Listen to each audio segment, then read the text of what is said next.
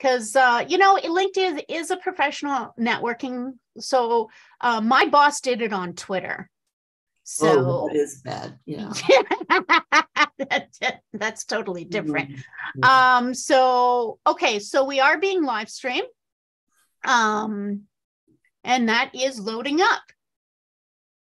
All right. Great. Okay, so let's kick this baby off. So welcome everybody to another Safety View. We've got an amazing show lined up for everybody. This is a place where we have safe, organic conversations. We encourage to disagree as long as it's done in a respectful manner to one another. And people may have different views, so keep the conversation going in a respectful manner and let's level it up. So we're really thinking about professional discussions and arguments here. So I'm going to hand it right over to you, Gary, to take it away. Thank you, Tamara. Well, welcome everybody, whether it's good morning, good afternoon, or good evening. Well, today I have the real pleasure of introducing a person who really needs no introduction, Carsten Busch. Carsten's been on us with before, so welcome, Carsten. And the book we're going to talk about, one of many books, but we'll talk about his most recent, is the one you see on my background, The First Rule of Safety Culture, a Counter-C-Word Manifesto. So why don't we also get right into it? Carsten, what is the first rule of safety culture? Thanks, Gary, for the nice introduction, and thanks for having me again. And well, letting me talk about my little hobby, which is safety in many of its forms. And the title of the book is, of course, inspired by the movie Fight Club, where there is a first rule of Fight Club, which is you do not talk about Fight Club. And I would like to suggest the exact same thing if you want to work on safety culture. Please do it, but don't speak about it, or at least as little as possible. Yeah, so that's your second rule of culture, right? You do not talk about safety culture. Right? You definitely don't talk. Can you just give a brief minute? Why? I understand when you and I were chatting, you weren't planning to write this book, were you? Well, I was planning to write a book about culture sometime in the future. I really was, and in my first book, Safety Mid 101, there's a little chapter on culture, and I suggested there probably will be a longer chapter in some future edition. But last summer, I was actually writing another book, a Dutch book on risk. And at some point, I got so fed up with a lot of talk about safety culture on LinkedIn mostly, that I just had to write a book. Pure frustration. I was so frustrated. I thought, now I have to get this culture book or this anti-culture book out of my system. And I sat down and I had 5 years of material lying around. And I think I wrote it in 6 weeks or something. Cool. All right. Okay. Well, when you wrote the book, who did you have in mind as the reader? Well, first of all, my many peers, other safety professionals, practitioners, and of course, all the people peddling safety culture programs and so on, because it's very much a critique towards what they are doing. And often, let's don't misunderstand me. I think many of these people are actually doing it with honest and good intentions, but it doesn't make it useful per se. All right. Okay. So let's dive right into the book itself. It's a really easy book to read, and I found when I read it, I do get emotionally tied with you. I can see you kind of like venting a bit there and criticizing in a good way. So I think it's a fun read. Well, the book is divided into 6 parts. In part 1, the overture, you set a scene with some history on safety culture. And for many of us, the 1986 Chernobyl nuclear plant accident was the triggering event for another explosion. Because what it did is put a vast amount of attention and literature on safety culture. Can you further expand on that? Yes, I can, of course, a bit. And please stop me if this is going to be a boring history lesson. We'll try to avoid it. But there has really been some writing and discussion of culture in relation to safety and risk before 86. And that goes back almost to the start of safety, because in 1920s, mid-20s, there is this chap, Louis de Blois. He was VP of safety, the first VP of safety of DuPont.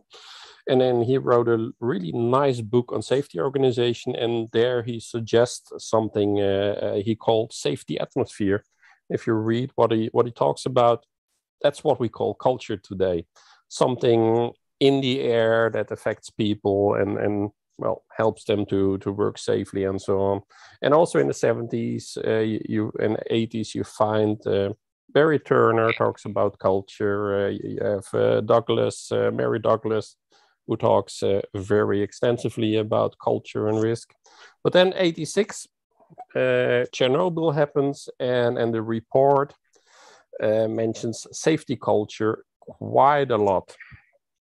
And somehow it caught on that time. It didn't catch on earlier, really. There weren't a lot of people discussing culture or atmosphere before 86.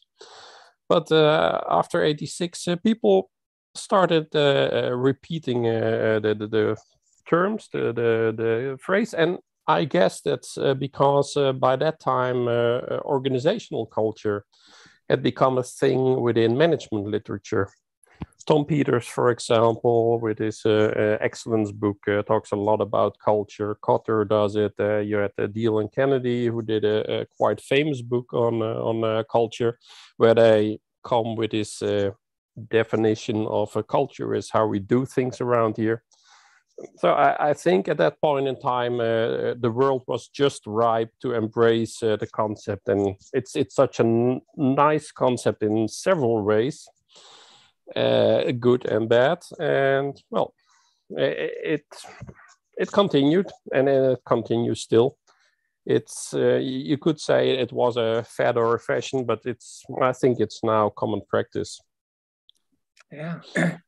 So after that part one introduction, then you start kind of getting into it in the book. So in part two, you introduce an interesting term, cultural babble. What is the issue here, and what message are you trying to convey to readers? Yeah, as I told you, and as I haven't mentioned in the book, but perhaps I should, the term culture babble, it was inspired by Alan Parsons Project, a song called Psychobabble. And the meaning or the message in that song is there's such a lot of psychological literature around that doesn't really add a lot of value, but it's very popular and gets repeated. And I thought that's the exact same thing that I see in relation to culture. People are repeating the term and using the term also, I would say, inappropriately. That they use the term more as a blanket to cover up, not intentionally per se, but to cover up other stuff that they really want to talk about. Let me just give an example. And this was one of the triggers of the book. I saw a message on LinkedIn, which was posted by the Dutch Railway Inspectorate, I think. About safety. We need to work on safety culture on the railways because people don't report enough, and we want to learn about accidents. So we need to build safety culture or improve safety culture. And I thought, no, you don't. What you really are talking about is people don't report enough and they don't learn enough from events. Don't call it culture because it only messes things up. People don't know what it is, what you're talking about. But if you talk about what your real problem is, then you will probably get much greater effect, but it doesn't sound as fancy, of course. So that's what I labeled culture babble. People are using the term just to sound fancy or whatever. Tamara, you have a question? Yeah, I want to just kind of push, because what you're saying right now is so important, and I've seen it also in action. So that is a mislabeling going on, but can you push a little bit further about what actually is going on, that the professional, because it is a concern if people are not reporting, but there is more going on there. So maybe if you could dive into that, what the more is. Sorry, I don't entirely understand the question. You mean if people don't report, what's the problem with that? Well, one of the issues is, of course, that bad news. Not what's the problem with that, but what is actually, it's not about the safety culture, right? Yeah. There are other elements going on there that need to be unearthed. Yeah, I think it's a matter of people should be specific if you want improvements. If you want improvement, let's take a silly example. Say I feel a bit sick and I go to the doctor and the doctor says, you should live more healthy. Thank you very much, but I would like to know what's the problem with me now and what can I do. Okay, living healthy in general is probably a good advice, but it isn't very helpful. I want something concrete, and it's the same with safety culture, and that you that you have an issue with learning, for example, and that you say, well, we need to improve our safety culture. Yeah, okay, but culture can be so much. Yeah. I think you have a good example when James Reason introduced the idea of there's a reporting culture, there's information culture, and there's a culture sort of stuff here. And I think that caused you to go like, well, why do we always have to add the word culture to the end of everything? Yeah. Why don't we kind of get more into it? And and I really like Reason's work on this in his famous 97 book about management of organizational excellence or risk. I think it was in a way groundbreaking what he did, and then suggesting 5 different aspects to safety culture. And it's useful to think about it, but by labeling them culture, he also misses a lot, I think, because it only confuses more. Okay, we have safety culture, and safety culture is made up of reporting and learning and the other 3, just and informed, flexible. That's the 5.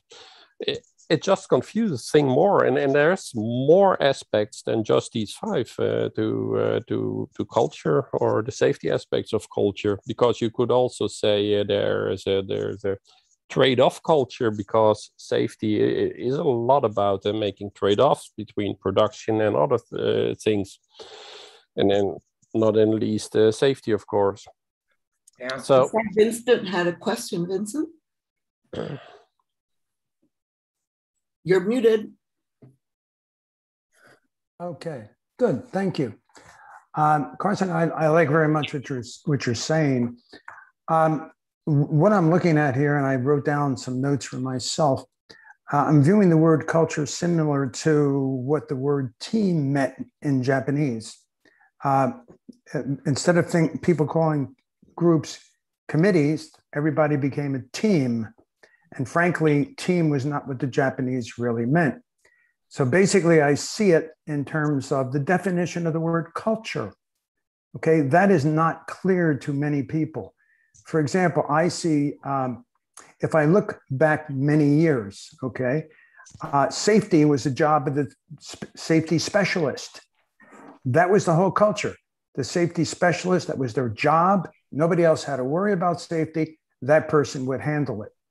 You look at the other end, and I'm looking at, I am my brother's keeper. I'm concerned about the safety of my coworker and myself. That is a different culture. So I think if we begin with the word, what in the world is the definition of culture? And are the two extremes that I just identify in that line? I'm really glad you bring this in at this point, Vince. Thanks a lot. Because when Tamara asked about what's the problem about calling something culture, that there's actually the definition thing, because we all speak about culture all the time. We also speak about safety all the time, and we just assume that the counterpart knows what we are talking about, and that they have the same definition that we have. And that's probably not the case. And perhaps we're talking about entirely different kinds of safety, and probably we are putting different things into culture too. I saw he disappeared just from the chat that I can see here, but there was somebody who asked about behavior and culture. And there are a lot of people who believe that behavior and culture are basically the same thing. They are related, but they're definitely not the same thing. Okay. Can we just hold all the questions right now? Because there's a lot of stuff in the book that we want to cover. And perhaps really as we go through some of this stuff here, it's a good possibility that you may have your question answered. So let me do that first to set the stage, and then perhaps you can ask some questions after that. It's not really a question, Gary. Okay, go ahead then. I want to amplify perhaps something that Carsten is getting at here. It came to me that the use of the word culture, when we use it, where it's really just a broad term when we don't understand the human elements in a situation. That's really essentially what it means. We don't really understand why this happens, so we're going to put it under the culture banner here. Because then everybody has a sense of understanding it. I mean, there is a gut understanding about what culture means. It means that there's all of these forces, all of these demands, all of these expectations from peers and bosses that are constantly impinging on us and directing the way that we behave. And it's just a very difficult topic. But I do think when we use the word culture, we all go, yeah, it's in that arena. What do you think about that, Carsten? I think that's I had to write it down that weren't your words. I'm paraphrasing here, but the culture is an admission of we don't really know, but there's something. That's quite a nice definition, and I think that goes back to the origin of the term culture too. In anthropological sense, because that's where culture in the meaning of something happening between people comes from anthropology, not from engineering or management or whatever, but people who went out, watched some tribe of a group of people, and then saw that there were some regularities between these people, in how they behaved, how they communicated with each other, perhaps how they dressed, the rituals they performed, and they saw, well, there's something governing their behavior, which we can't see, but it's there, and well, let's call it culture. And that external, internal force between the people in that group, well, that's culture. And as you say, Rosa, it's something that we don't quite understand, but we know there's something, and it's made up of beliefs, it's made up of rules, written or not, it's made of social conventions, all that kind of stuff. Yeah, right. Well, there seems to be two contrasting views of culture. One is what we call the mechanistic engineering perspective, where we create a clear predictable future state. We design a linear blueprint and then we build it. The other view is ecological and treats culture as something that emerges and evolves towards an uncertain future. Can you shed some more light, Carsten, on the differences? Yeah, I tend to say the first one that you described as the engineering approach to culture, I would say it tries to use culture as a tool. You have a group of people and you want this group of people to do something your way, like behaving safely, doing the work safe and all that. So you devise some kind of a scheme and which sounds more negative than I mean, but you devise something and then you try to implement it and yeah, you call that safety culture.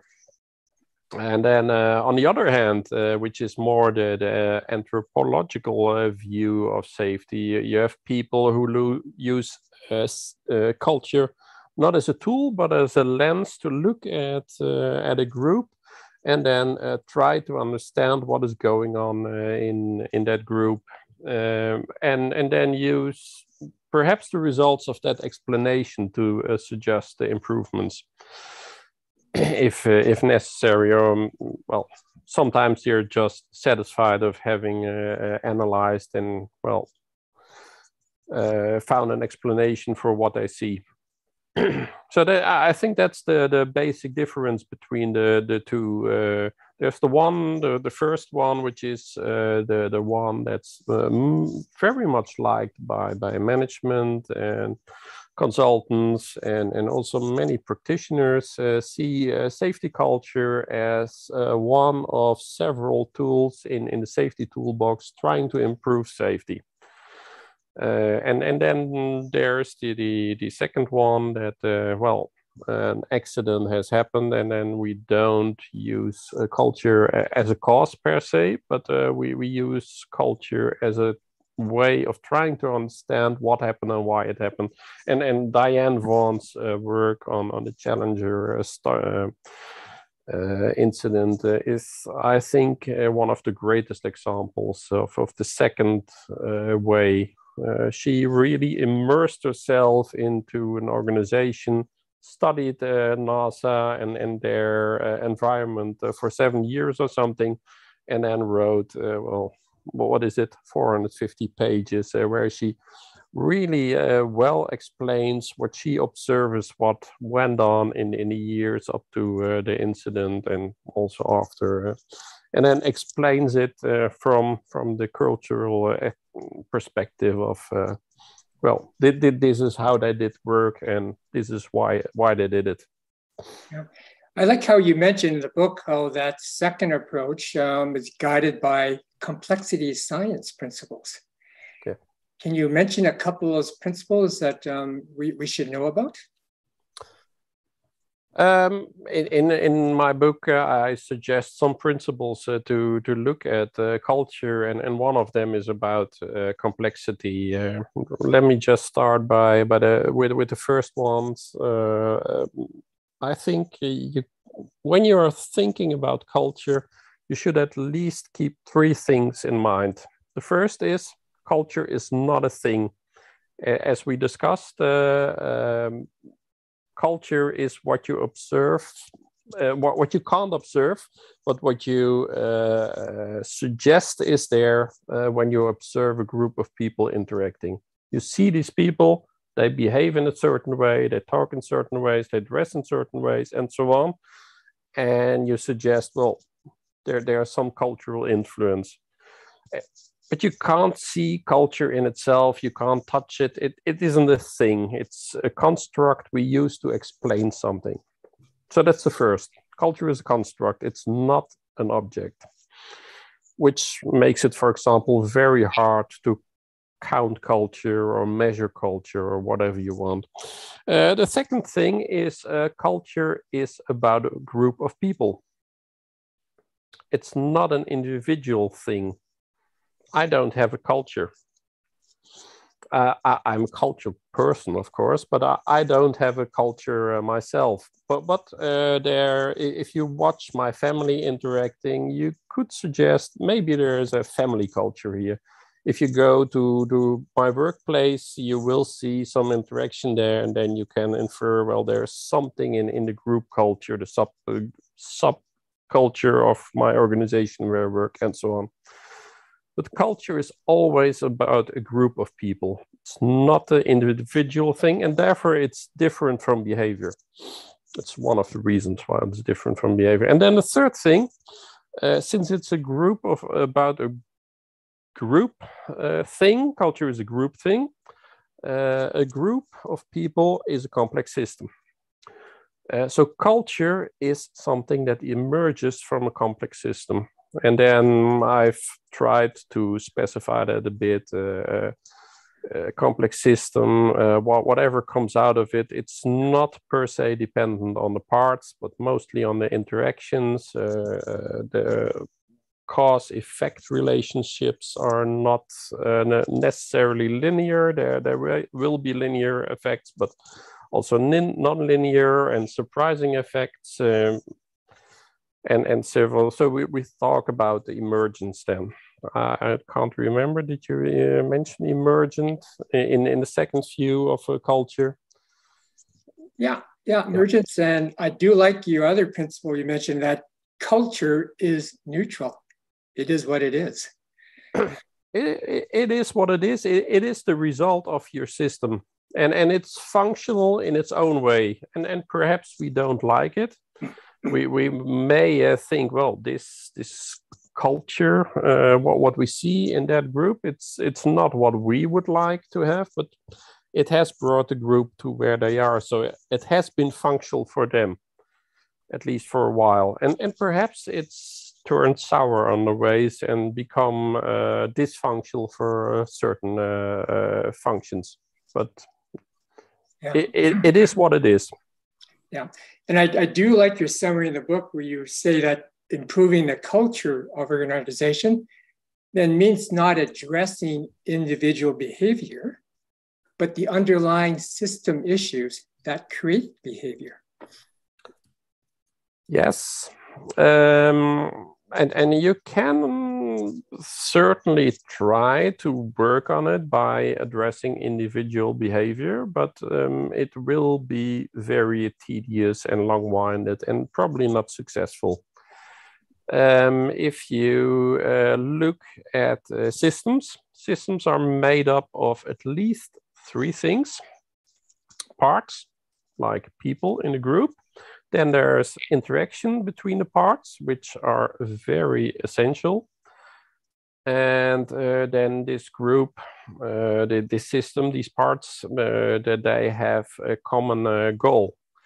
And if you want to affect the system very effectively, you either change the goal or you address the interactions. Working on the individual parts often is not very successful.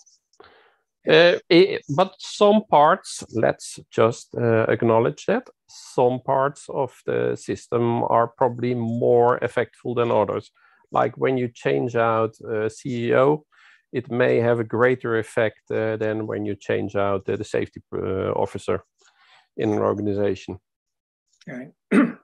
I've just been monitoring the chat panel, and there's quite a few questions. I think in parts 3 and 4 in your book, Carsten, you really address quite a few of these things because you're talking about harmful safety myths that we must be aware of. And I think that brings back to your first book about safety myths. Can you just mention a few of them that you want to point out as things that we got to be very cautious of? Yeah, well, I think the first one I mentioned already, that culture being measured and culture is measurable. Culture is not measurable as such because we don't know what culture is. Culture is just something we made up in our minds to explain something we observe. And then we connect certain things with this construct we have made, culture. like James Reason did. He talks about reporting, and he talks about learning, and he talks about flexibility, and some other stuff. And then you could, of course, try to measure some of these things we connect to culture. So you could, for example, look into the number of reports in an organization and track that from 1 year to the next, and then have an opinion whether things improved or not. And then you could say, well, that part of safety culture improved.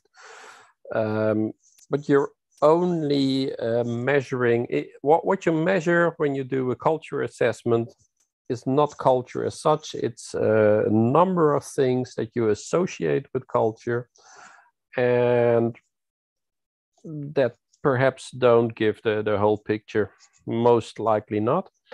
And perhaps you're even measuring stuff that doesn't say very much about culture at all.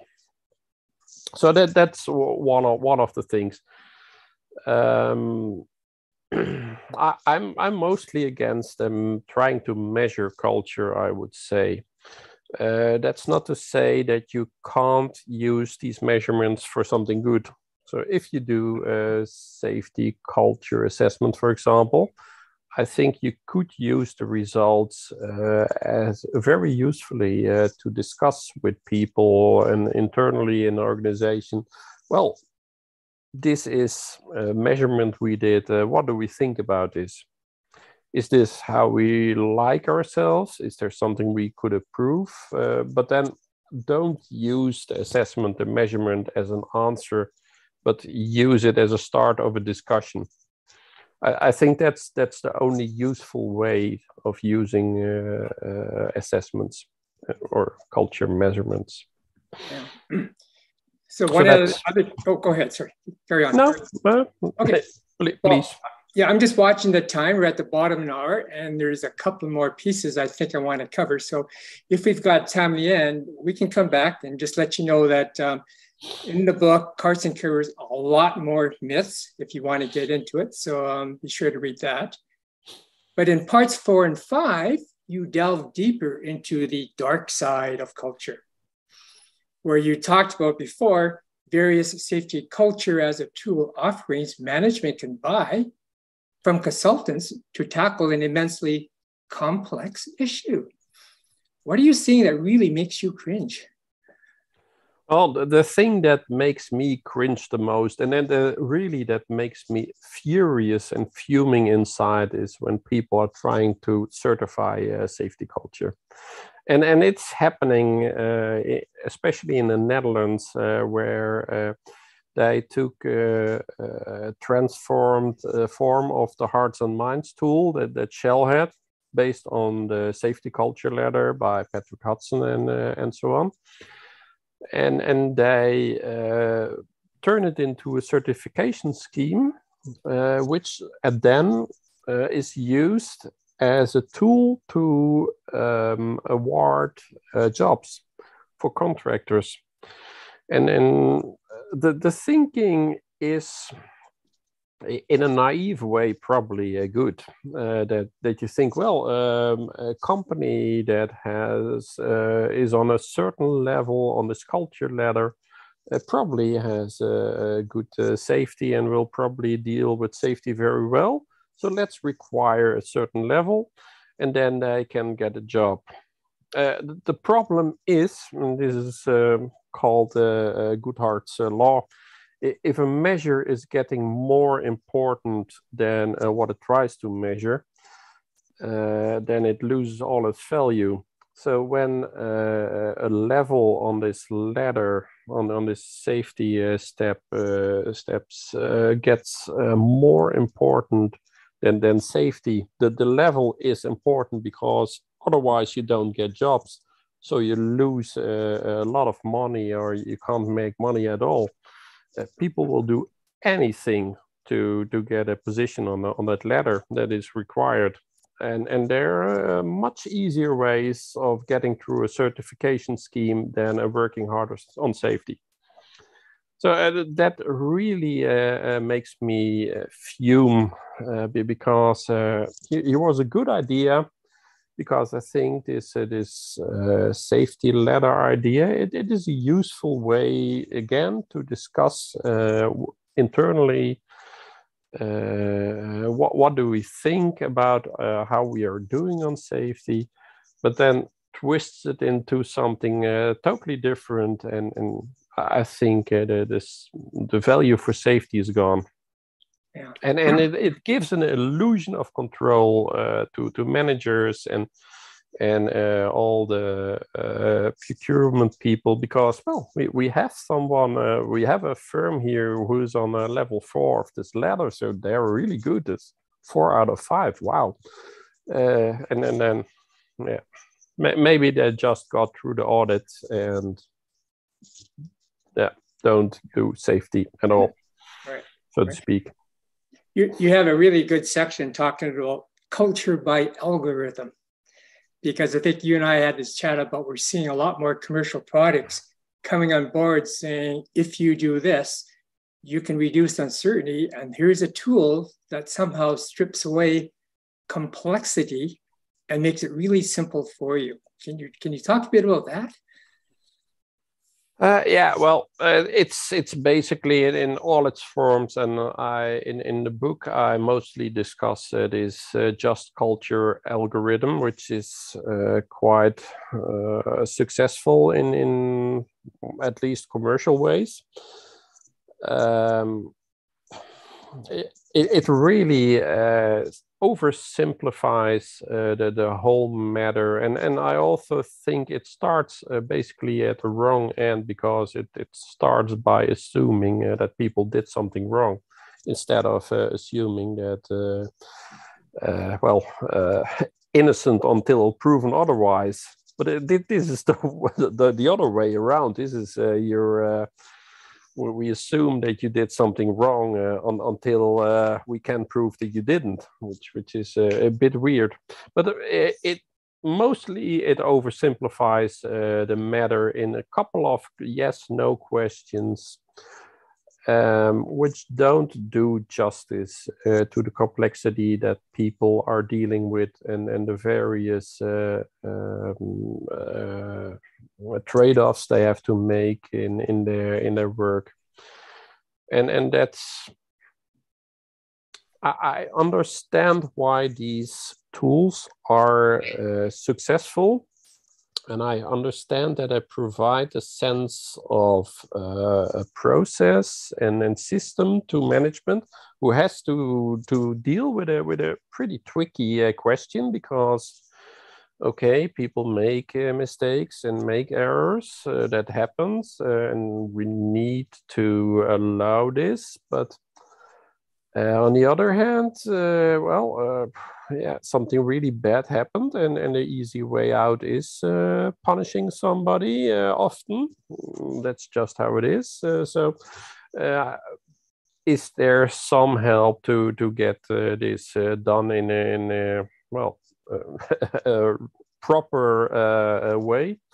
And these algorithms offer a way out, and I don't know, perhaps they're better than nothing.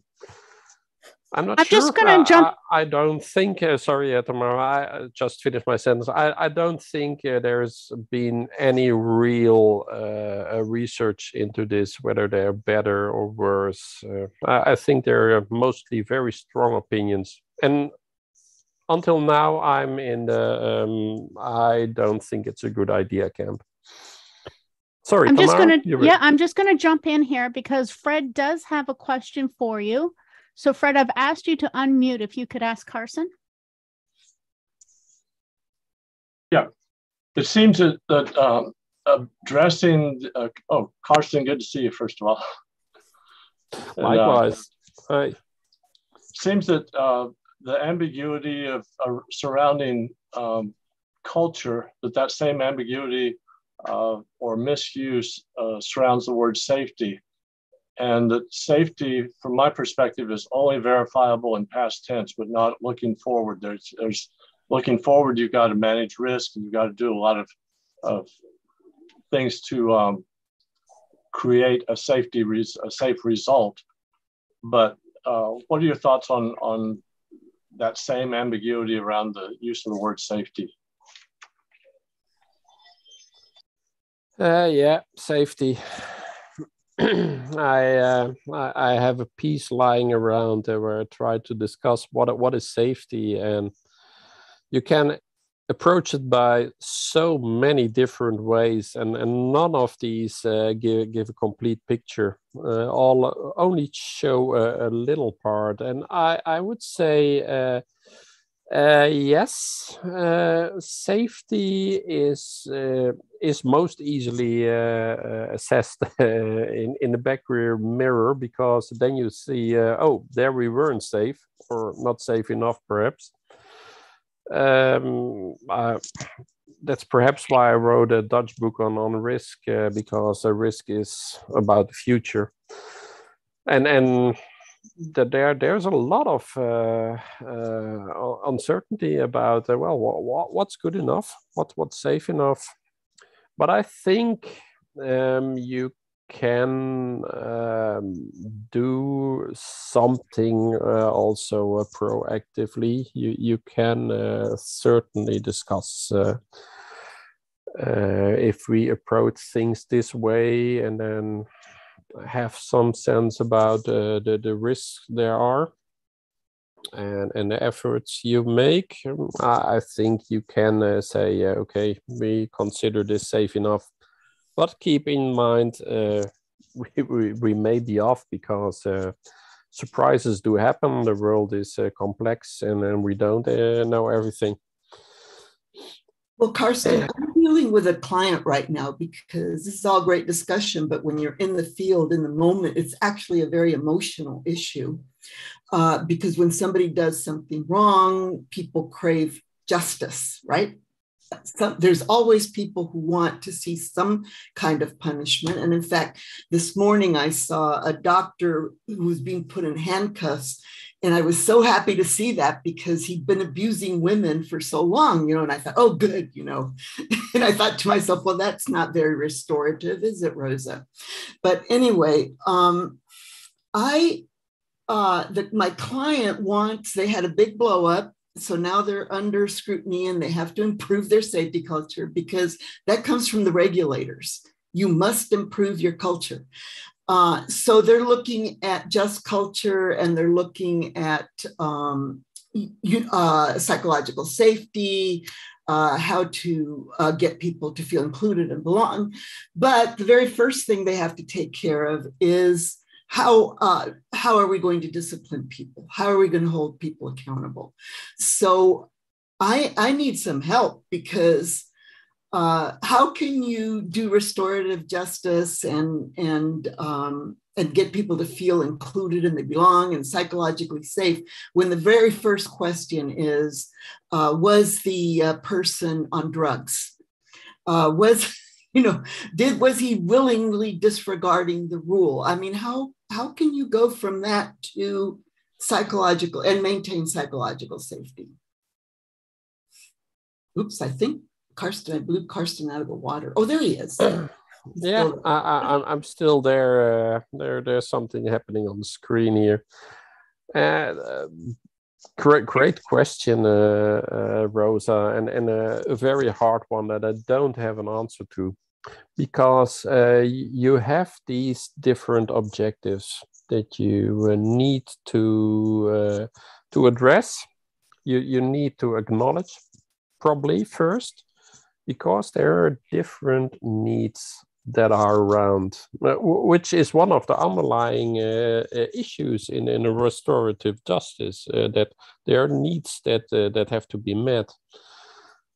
And then how do you meet these needs best? There's probably no one solution for all these questions, I would say.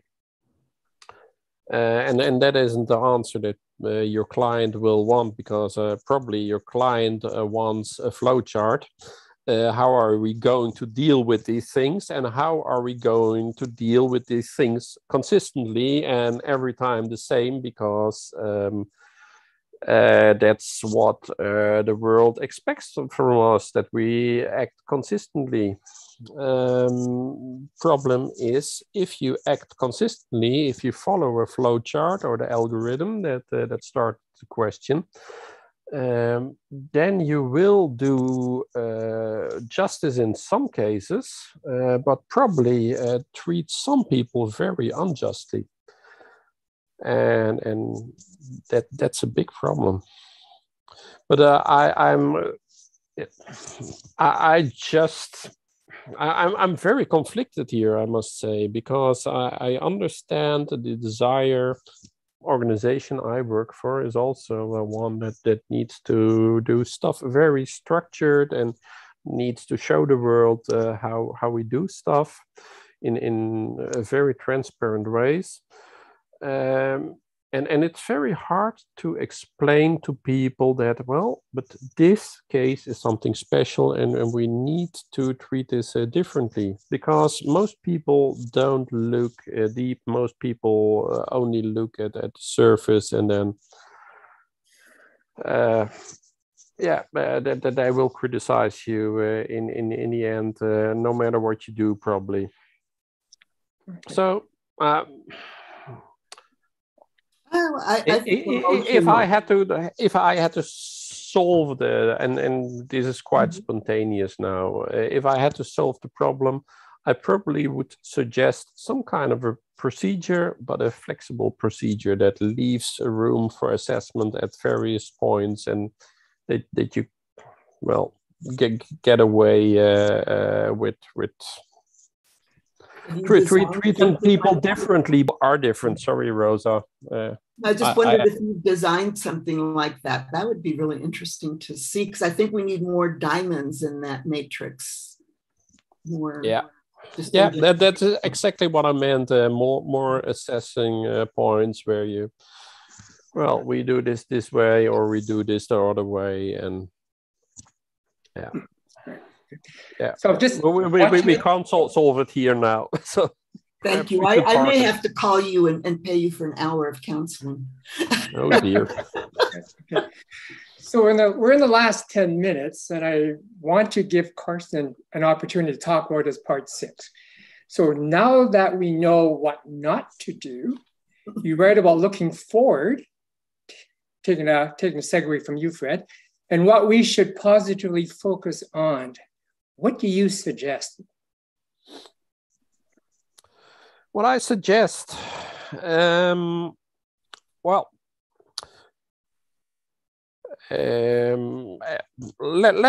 start at the beginning of our conversation.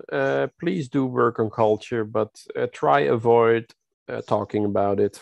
I think that's very useful to start with, and adapt your language to the people you are talking to. I was at this conference last month where I heard from a big company how they had adopted HOP, human organizational performance, in their processes.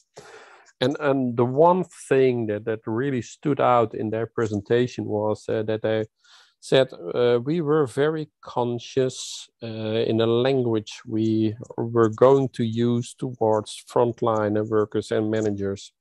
So they don't mention stuff like culture, psychological safety, resilience, and so on. They translate the concepts to language that people understand. So instead, they speak about that you have the opportunities to speak up safely without repercussions or whatever, or that they talk about when it comes to resilience, how do we handle unexpected situations, and how do we keep up safe production when surprises happen, and so on. So that's one thing. And just continuing on the language part, by calling things differently, I think you can affect culture also in very powerful ways. As I said, the culture is about interactions between people by changing the language and how people talk to each other. I think that's a very good way forward in changing things, nudging things, or influencing things in better ways. For example, instead of it's very popular at the moment, talking about accident investigation, talking about learning reviews or whatever, because that gives a bit of a different focus. When we had this session to prepare this session here, I told you, Gary, about the incident management system. When we implemented in my organization, we had to develop a new one, buy a new one, and then configure it for us. And at some point in the process, we decided we are not going to call it incident management system. We're calling it improvement system, because we want to have it. It has to be wider than just investigating things going wrong. We also want to use it positively. And of course, the issue is not to report incidents. The issue is we want to capture learning opportunities and then learn from them. So we called it improvement system. And that's small drops that help to influence how we talk and interact. And I think that's very useful. Mm-hmm. Good. Okay. Now, are there any questions? Tom, you've got one. Go ahead, Tom. Just unmuting, sorry.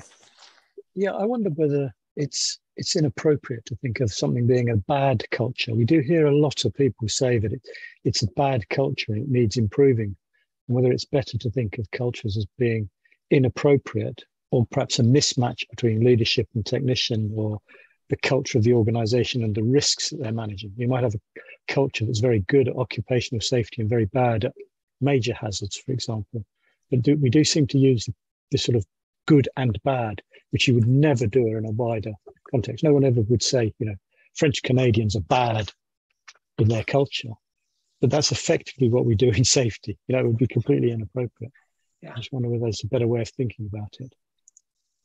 Oh, yeah, you are so right. I think we should drop the whole normative stuff. When people start talking about me, a good culture, or even a positive or proactive or whatever, I don't think it's useful, because you're just sticking a label on it, and it's also a bit from a downward looking point often. Well, we're better, and that's basically what happened with Chernobyl too, because it was a Western report that was written. And the underlying suggestion there is, an accident like that can't happen in Western Europe or the Western world, because it was due to the Soviet safety culture. So go figure. But the thing about we wouldn't do this to other cultures. We actually did. When we colonized other countries, other areas, we brought our European cultures and stamped that on to the people that are living there, because, well, they were just barbarians or heathens, or, well, what you want to call them, that they didn't have a good culture. They needed our culture, which we exported. And we're still having the effects of that, good and bad. Any other questions? Vince, you got one? Go ahead.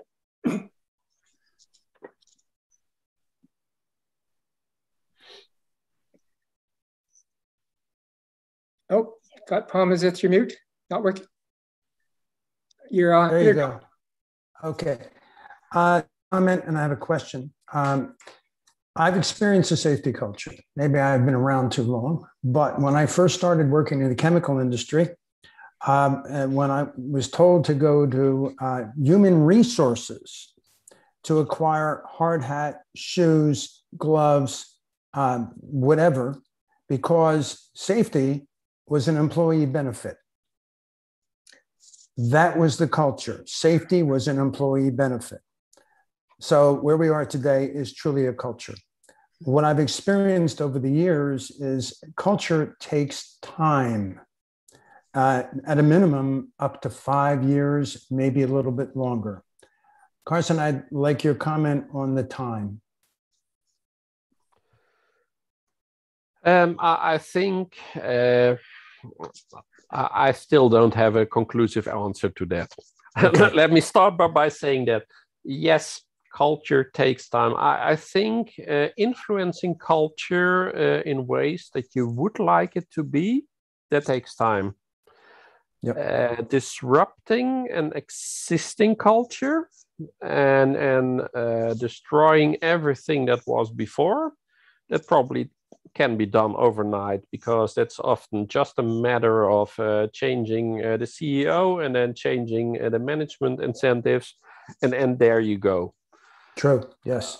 So culture change can be very quick, but I'm afraid the results will probably not be what you like. But if you want to influence culture in ways that are positive, I think you need a lot of patience and a lot of breath to keep going, and then give another drip and give another drip and start again and influence yet another manager and so on. So yes, sure. Yes and no. Agreed. Good. Well, we are at the top of the hour. So I'd like to ask my very last question to Carsten. What would be your 3 takeaways you would like to leave with the viewers? Oh, yeah, well, I did one. Don't talk about it, but please keep it in your mind. Use it as a lens rather than a possible tool. And as we said in the beginning, don't cover up actual matters with the term culture, because you will probably only confuse people and perhaps not address the thing that you really want to do something about, like making better trade-offs between safety and production and so on. And the most powerful way to work on culture, if you want, is probably do something on the interactions, like changing the language, or perhaps facilitating communication between people.